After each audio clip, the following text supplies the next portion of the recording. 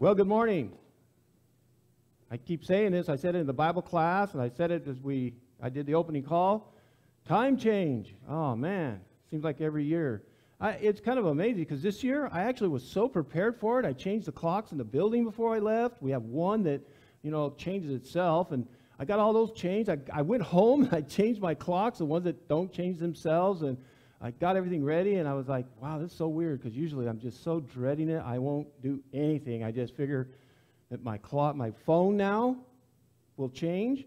And I remember one time that we forgot to change it. Back in the day when you didn't have cell phones and you had to change your own clocks. I mean, otherwise you never change your time. Now, my watch changes it. My phone changes it, so everything changes naturally. So we got up one Sunday morning, me and the family, and we got to the church building, and we were an hour early. And we're so happy. We're like, with 3 boys, and we're all like, wow, finally, we made it. We got here early. So we decided, hey, we're going to go and get some breakfast. And so we did, and then we were late. We didn't make it back in time. We were like late getting to church. Of all the mornings, we thought we were so happy we made it, but we didn't. So what I want to talk about this morning is about hearing voices. That's something that is kind of frightening, isn't it? You hear somebody say that, and you're like, really? You're hearing voices? And there's this song by Chris, I think it's Chris Young, and I heard this song just recently again, and I want to share it with you if you read. Now, I took a lot of it. I didn't do the whole song, but I think I've got enough that hopefully you'll be able to grab this. But listen to what the lyrics say. You could say I'm a little bit crazy. You could call me insane, walking around with all these whispers running around here in my brain. I just can't help but hear them. Man, I can't avoid it. I hear voices. Turns out I'm pretty lucky for all that good advice. Those hard-to-find words of wisdom hold up there in my mind. And just when I've lost my way or I've got too many choices, I hear voices. Sometimes I try to ignore them, but I thank God for them, because they made me who I am. Now, one of the chorus is talking about how his grandpa, he talks about his grandpa, and he talks about, some of the words that he heard and how that it affected him. And I know that we all have those type of voices where we're going about our daily business and something will come up and you will hear some voice. And almost exactly the way that person said it, too. It's kind of frightening. One of my first ones when I started putting this lesson together was my drill sergeant. Now, that was in 1979. Yeah, long time ago. And I'll tell you what, I still remember some very specific conversations, and I can still hear Drill Sergeant Brothers, still know his name, Drill Sergeant Jackson, McFadden.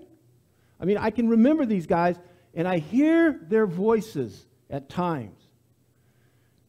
So we hear these voices, and they're important because that's what this song is talking about. That's what it's talking about, is how that, we have them in us and how they have shaped us. And at times, no matter how we think they may be crazy and we disagree with them, we can't help but have them come out.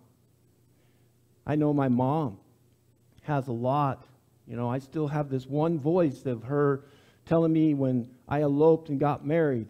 And she asked me this question. She said, so do you love her? And I thought, well, of course, Mom. I can hear her saying that. Do you love her? And her saying, I say, no, yes, of course, Mom. I'm not going to marry somebody I don't love. She goes, no, you don't get it.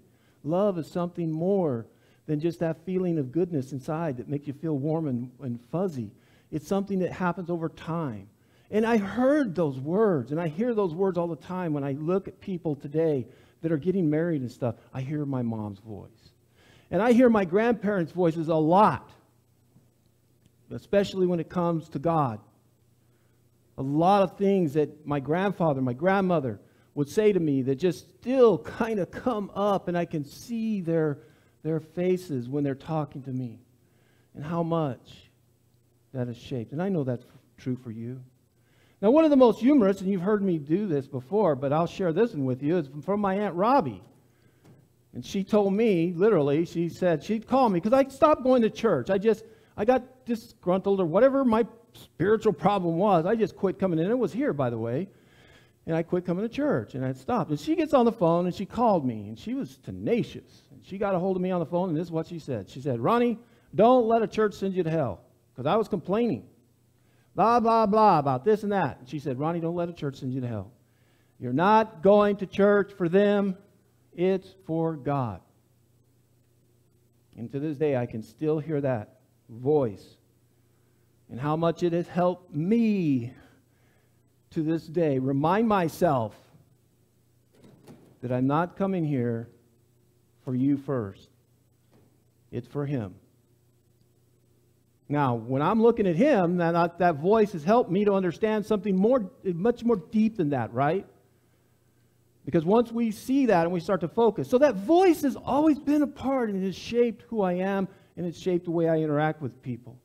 It reminds me of what Paul said in 2 Timothy, the way he talked to young Timothy. And he saw that. Paul saw that he had these voices that had shaped this young man. And he says in 2 Timothy 1:5, he says, I am reminded of your sincere faith, a faith that dwelt first in your grandmother Lois and your mother Eunice, and now I am sure dwells in you as well. Do you think Timothy heard those voices of his mom? I mean, they were kind of, I'll say this figuratively, those voices were so loud that Paul heard them. Paul could look at this young man and tell that those voices that had helped to mold this young man's spirit were still speaking out loud. They help us so much. They shape us on who we are. So my question is, what voice are you listening to? What voices come up? There's a lot of other voices that approach us at different times and tend to affect us all the time, coming at us. And sometimes they're recent voices. Sometimes they're things that we hear on the radio, or we'll hear somebody talking about and become popular. And then later on, when we're not hearing it on the radio or hearing conversations, that voice will come back, won't it? And you'll start to retell it in your own mind, and you'll listen to it, and you'll think about it. And you know what it'll do? It starts to shape you. It starts to change who you are. So the voices that we listen to are very important. Now, as a person who worked in emergency services all the years I did, and working in the emergency department, one of the most frightening things was to watch somebody sit there and hold a conversation with somebody that's not there. That there was, and not only that, but one of the things with hallucinations is that with schizophrenics, that voice that they hear never is kind to them. That's the one thing that's very interesting.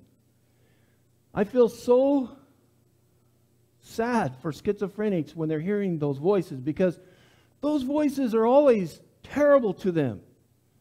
And I've been on emergency calls in the living room, sitting there on the couch next to one, and he's sitting there and he's looking over and he's talking, and I'm like, what are they telling you? And he told me what this voice was telling him. And it was horrible. And I thought to myself, it's not real, but it is real. To me, I could see that voice was not important, and that the message that voice was giving this person was not important. But in his mind, it was so powerful and real that he was willing to want to destroy himself. Luckily, most of us don't have that type of voice, but we do have it in a way, don't we? We tear ourselves down all the time. It may not be some mental illness. So these voices at times are so loud, from whether it's the local things going on in our lives, to our past of people who have influenced us, to ourselves talking. I think that's why I like isolation the older I get. The older I get, the more I like going out on my mountain bike by myself, ride by myself. I'm kind of antisocial. I don't know, because I just don't. I'm tired of the voices. It fatigues you. And it's helped me to refocus and think about it. And then when I heard this old country song, 2009 is when it came out, it just fired it up in me about how eventful these voices have had and how I'm trying to escape a lot of them in my life. And it started in the beginning of creation when these voices, these type of conversations start being pushed on us. And they're handed down over time. Throughout time, we see it happening again and again. And it shapes then that message that keeps being told and being told. And it started in the garden with Eve. Now, I don't know about you, but a snake that talks, I've never been able to figure that out. But she had a real conversation with something that we could never comprehend. And she listened to it. Now, I'm not picking on her because her husband followed right along with it. She had already heard God's voice tell her, don't eat of that tree. And when you do eat of that tree, you will die. Then she had another voice come along, right? And say, you're not going to die. He just doesn't want you to know the difference between good and evil. You know, for the longest time, I thought, that is kind of holding out on him, isn't it? I mean, you know, it's kind of holding out. Don't you think it would be a good thing for people to know good and evil? No. If there's no evil, why do you need to know about it? It's not, me knowing evil has not benefited my life one bit. But she had two voices that she heard. And it comes down to this for us today. All the time.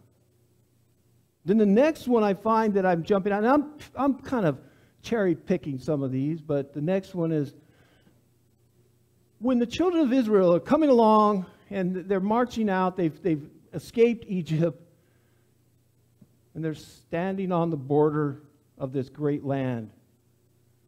And God says, send in some spies. I want you to go take a look at that land. You know, he didn't have to do that. That's what's very interesting. It's almost like the tree back in the garden. It was like, there's the tree, eat it or don't. Here's the land, send the spies in, go check it out. Did it change from what God had told? No. It was exactly what God had told him it was. And they come back and they admit it.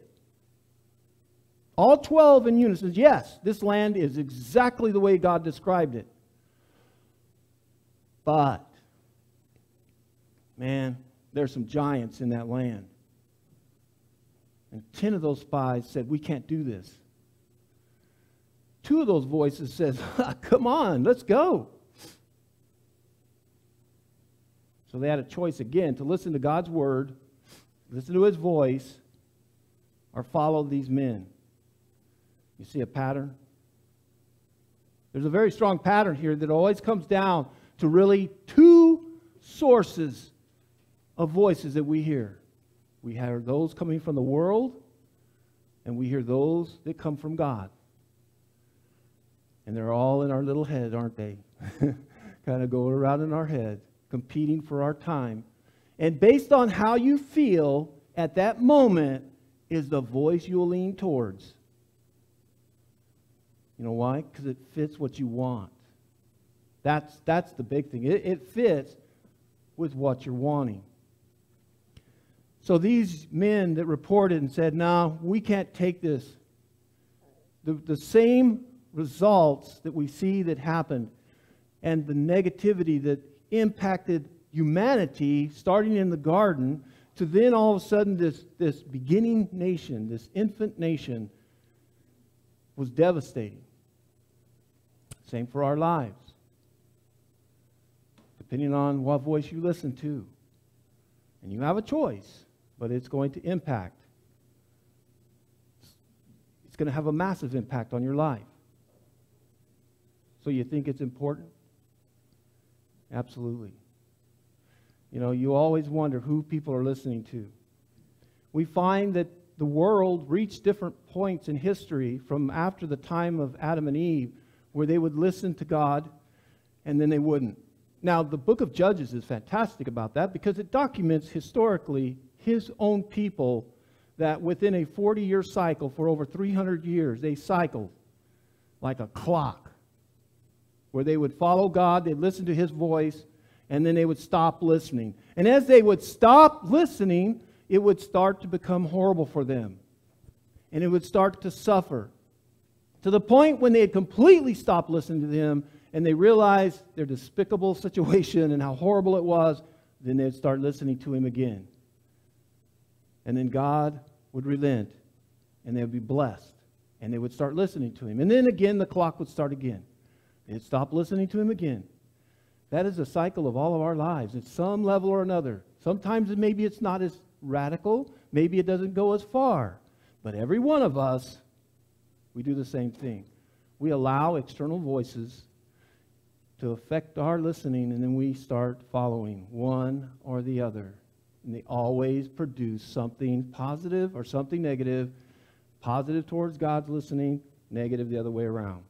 And so Paul describes this process and what the end result of it was in Romans chapter 1. And there he says what happened in the God, how he treated the world towards their attitude. In Romans 1, starting in verse 22 through 24, he says, professing to be wise, they became fools, and they changed the glory of the incorruptible God into the image made like corruptible man, and birds, and four-footed animals, and creepy things. That's the progress that it takes you down. You see, you can't listen to God and the world.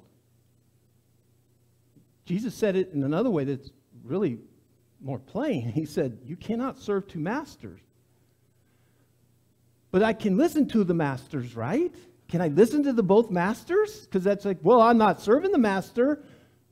But you see, no, it's not that way. There's no gray area with this. You can't put your finger into a light socket and get just a little not shocked. You get it? You can't. And that's what we want to do sometimes. It's like, well, you know, maybe what they're saying is not so bad. Maybe it's okay. I can listen a little bit to that. No. No. And it's not because God is so selfish and stingy and he's wanting to be so domineering over us. It's because he knows what's good for us. It's like my children. You know, why do we child-proof houses? Because we're cruel and we're mean?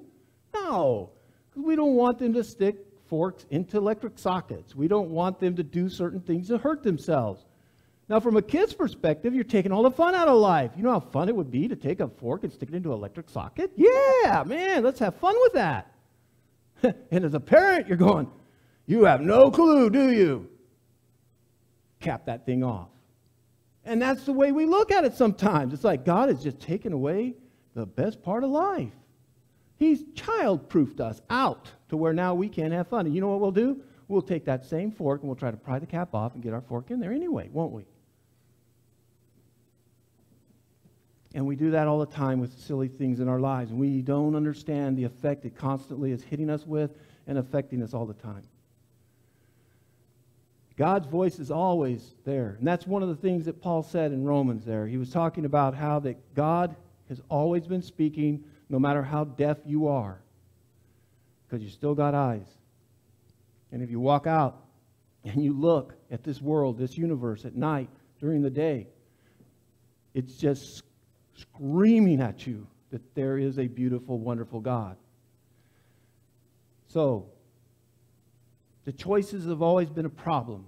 The Hebrew writer talks about it as well because he defines the issue that they were having, the Hebrews, by the exact same historical event I just talked about. How that they had an opportunity. These people had been in slavery and they were being brought out and they were going to be put into a place of rest. They had all the evidences before them. I mean, how many Red Seas do you got apart before you get it? How many plagues do you have to destroy the most powerful nation before they get it? How much manna do you have to rain out of the skies that has never happened before they get it? Is that not us? How many times does God have to show us before we get it? Thank God for His grace. Thank God for God's love and His patience with us. But the Hebrew writer says there's a great danger, and it's still talking to the people there. In Hebrews, he just says very clearly, after he talks about that warning of what they had done, verses 12 through 15, but he says, while it is said today, in other words, right now, and I'm saying that right now while you're listening to me, right now, while I'm talking to you about spiritual things. And that's what he's doing. He's saying, right now, while you're reading my letter and you're listening to what I'm telling you, do not harden your hearts. And that's what some people do on all my sermons, all of God's Word, Bible studies at different times. They hear things that another voice is telling them something different. And that's a hardening. That's a rebellion. That's a, why did you put the safety cap on the electric switch? That, plug-in type of thing. Nah. Because God sees that as rebellion. And he also then says that's why they all died in the wilderness. And he doesn't want them to die in the wilderness. He doesn't want you and I to die off in some wilderness, alone, lost, suffering. He wants us to listen to him. So much so that, when God set up the kingdom, this is what always kind of blew my mind. It's one little aspect of the law. All the detail God went through in establishing it. And as he gives, and Moses is telling him the law, and you probably read through Leviticus, right? Oh, man. All the little details of the sacrifices and all the things it had to go through. And now the organizational structure was established as this. God was king. There was a high priest that would serve as one who would intermediate between them and God on all the sacrifices. And that was it. Simple. Talk about less government, more power to you. It's the best there could be. You had a king that you couldn't get much more powerful than him. And yet, while he gave that law, he could see into the future that these people would stop listening to him and start listening to what was going on around them, and they would want a king. And he wrote about it over 300 years earlier. And look what he says about making that king listen to him. In Deuteronomy chapter 17, verses 19 through 20. He says, and it shall be with him, the king, he shall read it all the days of his life, that he may learn to fear the Lord his God, and be careful to observe all the words in this law and these statutes, that his heart may not be lifted above his brethren, that he may not turn aside from commandment to the right hand or to the left, and that he may prolong his days in his kingdom, he and his children in the midst of Israel. That's one of the things about the phylacteries the Jews would carry, what they would wear. I don't know if you're even familiar with them, but they would have a written part of the Word, and they would carry it. It's a little roll. And they wanted the Word of God being close to them. And that is symbolic, but it's so true. That's how much they saw that the Word of God was so important to them. And I see that being diminished in our society today. I see it being diminished in God's own children. And I see us following away and starting to listen more and more to the logic of the world, listening to the voices of our social medias and all the things that are just berating us constantly over. And we're losing that love of God's Word. When you're in love with someone, they could say the silliest things and you just enjoy it, wouldn't you? I mean, that's what's amazing. When you're in love with somebody and you really care about them, now I'm not going to say it, but there are people that I have seen that don't like me to begin with in my preaching style. And it doesn't matter what I say. If I make one little goof up, they're all over me. If I would not dot the period at the end of this sentence right here, or if I'd have a misspelled word, I'd hear about that. But would I hear about the greater part of what the message was about? My sermon? Did they know anything about it? No, but they knew I misspelled that. And there were some that would never bring up some of the mistakes I'd make and some of the floundering, like I am now, floundering around and the mistakes I make because they care about me. So they listen to what I'm saying. They value me. And that's the way we look at God. We listen to, if we love His Word, we understand the power that it can shape us with, that voice can take and transform us from what we used to be and realize how different we are and the power in which He has given us to reshape our personalities and enjoy our lives and bring that value back into every day. And not some theory, not some book that we read, some philosophy, but it's powerful. That's why I like Psalms 119 so much. When he says in 97, "Oh, how I love your law. It's my meditation all day. You, through your commandments, make me wiser than my enemies, for they are ever with me. I have more understanding than all my teachers, for your testimonies are my meditation." So what does it mean to meditate? You talk about meditation. You're thinking about it. It's a voice. It's a voice. There's a lot of times that you probably don't realize it. Got a little frog there. Something will happen to you, and some part of God's Word will come up, and you'll think about it. And it's instinctive. And I've noticed the older I get, and the more mature I'm growing towards, I'm not there yet, that as life is happening around me, I hear those voices of God's Word, and they become a meditation.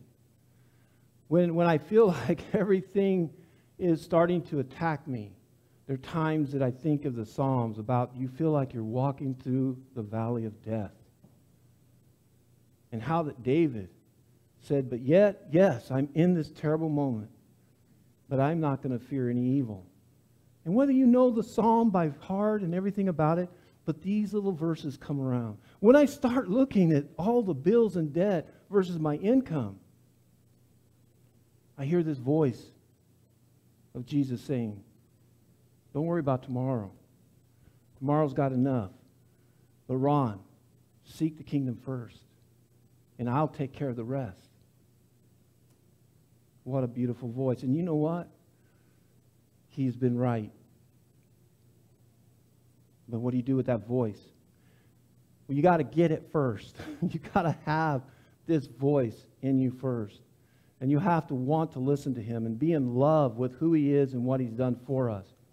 So God's Word is the one that we hear. And we start with that knowledge of listening and reading His Bible, listening to lessons, and however you're gathering up through the Bible, His Word. And that's the process that we see. It starts with the gospel that the Apostle Paul talked about in Romans 10:17 through 18. But I want to follow through with the rest of that because you're familiar with this first verse in 17. So faith then comes by hearing, and hearing the Word of God. But I say, have they not heard? Yes, indeed. Their sound has gone out to all the earth, and their words to the ends of the world. That was written over 2,000 years ago. God, through the Holy Spirit, to Paul, saying that first it comes by listening to God's Word. Listen to His voice and understand that that's how it happens. That's how it starts. But he says, have they not all heard? Are they not listening? Yes, they have heard. I have spoken. And not in just a limited way. He says, the whole world. Now, how did He do that? I don't know. But I believe that there's a God that's all powerful. But He said it. So we have to continually shape our listening to Him and what He is saying to us and speaking to us, that one voice that's so important. So I got to ask you, what voice are you listening to? And you need to ask yourself, how well have you been battling with that voice? And understand that there are consequences to which one we're listening to. And there always will be. And this morning, I hope that you would be listening to God's voice and know that He is always wanting us to be saved. He's always wanting us to be in a right spot to where He can take us and bring us to safety. And the only safety is one, starting out while we're living in Him, Later on, it's going to be when he delivers us into the glorious heaven, that final reward. So I want us to think about his word and how important it is to us. I want you to think about your own personal relationship, because that's what matters. It's not about my relationship with God. It doesn't matter whether you like me or not. It's a matter of you and him. You and him. Remember my Aunt Robbie? Not about a church, Ron. Not about a church. It's about you and him. You and him. Be selfish. Want to be saved. So take this opportunity while we sing this invitation song to evaluate your relationship with him. If you haven't established one, and the way the Bible teaches it is one, you got to hear and believe. Just like they did in the day of Pentecost. But after they believed, they asked the question, what do we need to do? And then Peter very clearly told them, repent, change your life, and be baptized in order to receive forgiveness of sin. That establishes it. That's what you need to think about first and foremost. Once you're a Christian and you've been baptized, it's not about going back and getting baptized, because if I tell you what, just my life alone, we'd run out of water. But we have a better plan, a better sacrifice. 1 John chapter 1, he tells us that we have an opportunity as a Christian in that relationship to turn to him, confessing our sins, and he is faithful to forgive us every time. But you have to evaluate your life, your personal relationship with him. So think about these things. If we can help you at all, let us know while we stand and sing. What can wash away my sins? Nothing but the blood of Jesus. What can make me whole again? Nothing but the blood of Jesus. Oh, precious is the flow that makes me white as snow.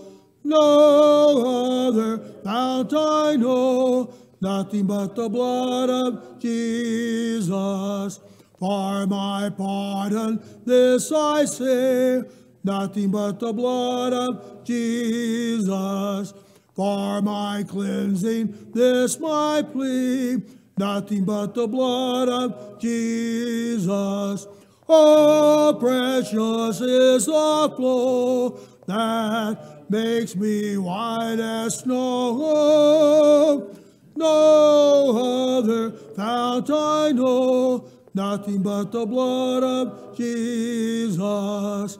Nothing can for sin atone, nothing but the blood of Jesus. Not of good that I have done, nothing but the blood of Jesus. Oh, precious is the flow that makes me white as snow. No other fount I know, nothing but the blood of Jesus. This is all my hope and peace, nothing but the blood of Jesus. This is all my righteousness, nothing but the blood of Jesus. Oh, precious is the flow